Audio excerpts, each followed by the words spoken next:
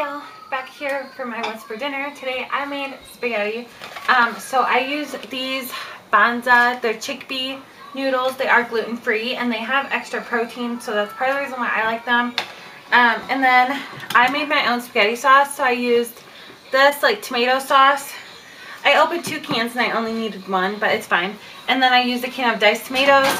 And then I did sweet Italian sausage, salt, pepper, Italian seasoning, garlic powder, and onion powder. And then I'll show you what it looks like. So here's my pasta cooking. It's getting about there. And then here is my sauce. So I did poke my finger in it and taste it. But it tastes really good. So I always say season to taste. And yeah. Okay, so I just poured in my noodles. So I'm just going to stir it up and then I will show you what it looks like on the plate. Okay, so this is on plate all mixed in.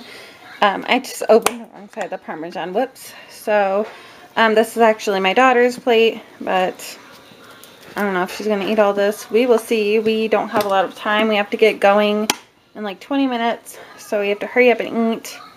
So yeah, let's go. Hey y'all, so welcome back to what's for dinner this week. Tonight I made chicken in the air fryer, and I'm also cooking just steamed broccoli in the microwave.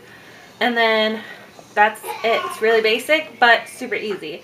If you haven't had chicken in the air fryer, oh my god, it's so juicy and delicious. You've got to try it.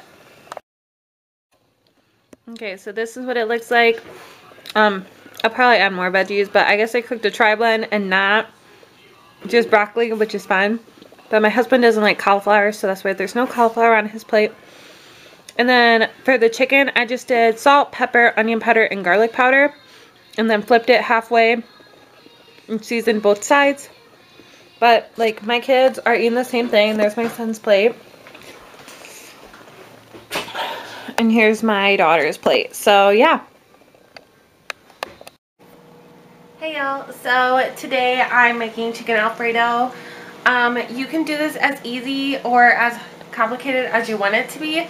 You could literally do just a box of noodles and some sauce.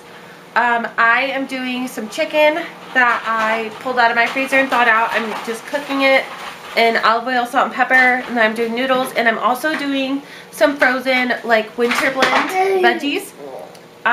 So I can't wait to show you guys that. Okay, here is the chicken so far. And then this is my pasta. I used gluten-free Banza pasta. So I'll get that box for you in a minute. And then I have my veggies going in the microwave. This is the pasta that I used. It's got chickpeas. Oop. Alright, this is what it looks like in the pan. And I'm about to plate it and show you. Okay, so these are my kids' plates. This is my daughter's. She's 3. This is my son. He's 1. I am going to like chop this more fine so that he doesn't choke. But yeah, you can serve this with bread or like a salad or something. I don't know what I'm going to put on the side yet. If I'm going to put anything, we will see, because we've got like 20 minutes before my husband gets home from work. So yeah. One pot dinner though, because you got veggies, protein, and pasta. So yeah. Hey y'all, welcome back to my like dinner recipe video. It is pretty warm today. It's like pushing 80. And so I just made some sausage and peppers on my stovetop. And then for my kids, I did serve it with some ramen noodles that were like leftover from the week. But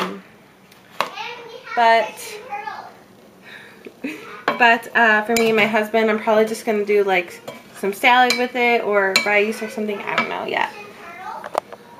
But this is what it looks like in my pan. This is chicken sausage and then red and orange bell peppers. Like I said, I did serve some ramen noodles with my kids', but I just do olive oil, salt, pepper, onion powder, and garlic powder, and it tastes pretty good. This is, like I said, this is tomato or sun-dried tomato chicken sausage. Hey y'all, so in tonight's what's for dinner, I made chicken and veggies. And that's actually all I made. Like, we have like ciabatta, little ciabatta buns that I bought on clearance. So I'm probably going to do like this with some butter if they want something else. But let me show you what I got. So this is just a can of carrots that I did separate, and then I did chicken and potatoes like together in my crock pot. I just did water and salt, pepper, garlic powder, and onion powder. But this is my 2 kids' plates, and that's what we had for dinner. It's super easy, and you don't heat up the house for summer.